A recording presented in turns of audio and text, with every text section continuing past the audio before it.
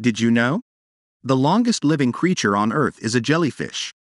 Specifically, it's a type of jellyfish called Turritopsis dohrnii. What's unique about this jellyfish is that it can essentially live forever. You see, most jellyfish have a typical life cycle where they grow into adults, reproduce, and then die. But Turritopsis dohrnii is different. When it reaches maturity, it has the ability to revert back to its juvenile form. This process is called transdifferentiation, and it allows the jellyfish to essentially start its life cycle over again.